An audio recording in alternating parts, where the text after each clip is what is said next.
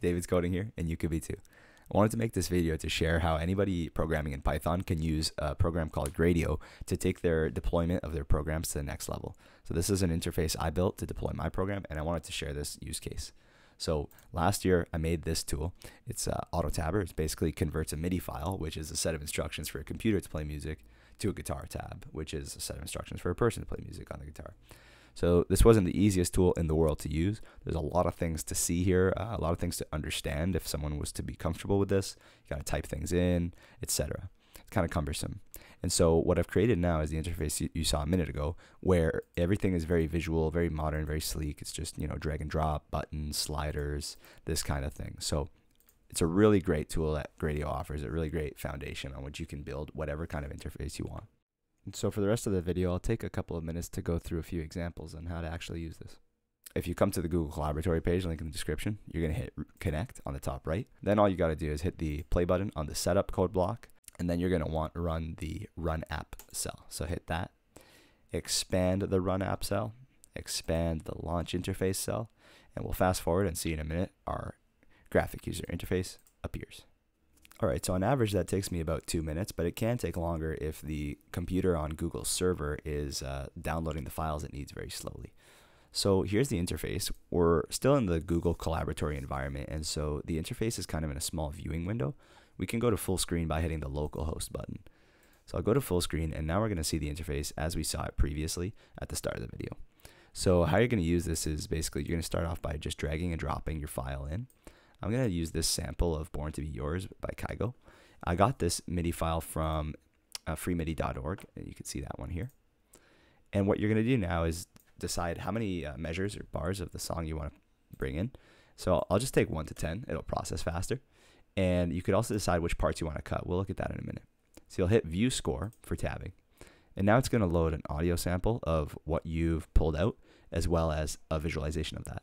So I'll hit the audio sample. We'll see what it sounds like.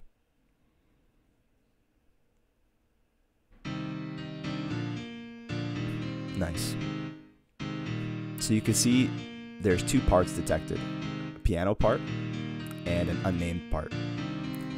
So it seems like the piano part is capturing the melody, and we'll cut that out since we'd want to just play the background chords on the guitar and see what that sounds like.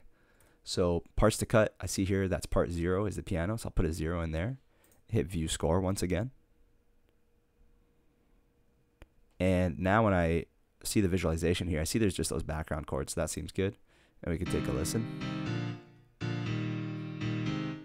Nice. All right, so from there, you can customize the guitar settings if you like. The open tuning is set to standard, and the fretting limits are by default the 15th fret. So depending on your guitar and the shape of it, some frets may or may not be reachable, and you could change these if you need to. So lastly, on the final tab, you're going to select your cost function.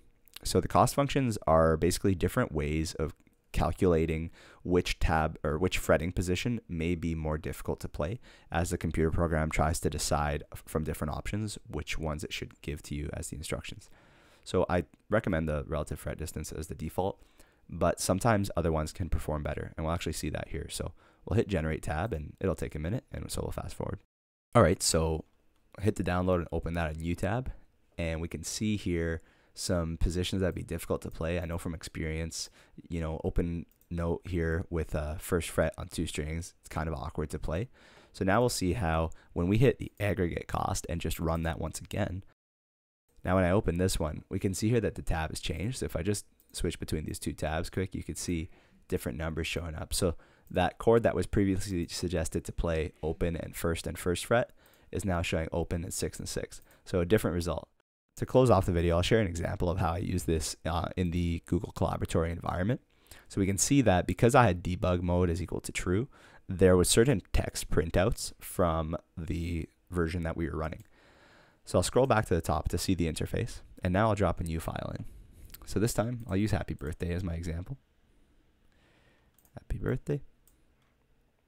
And we'll see what parts we have in there. I'll go just the first 10 bars to make it process faster for the sake of this video. And there we see we have 3 parts, piano left hand, piano right hand, and bass. So we'll listen to that, see what it sounds like. Nice. Okay, so again, we can cut the part if we want to, and let's just say we're interested in the whole song this time. So I'll put that as 100, and now we'll view the score again, and this might take a minute. All right, so now I have more of the song, and we can see there's 2 pages, so you could actually always use this page swapper to see the next page as well. And so once again, I'll go to tab generation, and I'll use relative and generate the tab, and we'll see what it looks like.